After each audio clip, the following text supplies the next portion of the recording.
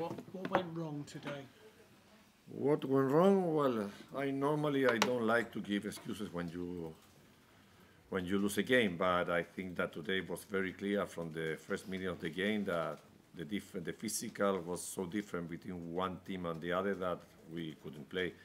We arrived to London Friday 2 a.m. in the morning, and we are playing 48 hours after that, again against a team that always worked very hard in physical and they recover better than our team, without any doubt, because they have 30 hours more or 35 hours more to recover.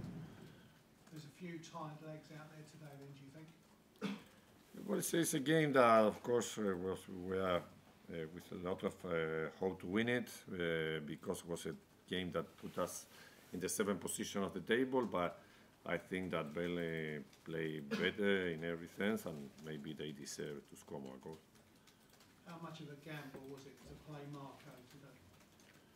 Well, Marco worked the whole week with us. I think that more than Marco is that we have 10 players injured, so the same players had played 7 games during December. Of course, one of these games maybe will happen what happened today, but we need to turn page and try to recover again on Wednesday, trying to use the players that are in the best moment. Was it a huge disappointment to lose to a side that were in the bottom three? Disappointed because we win this game. We were maybe the seventh position of the table. Disappointed also because we play against a team that was in the very bad moment. That was maybe the option to beat them here, them at home.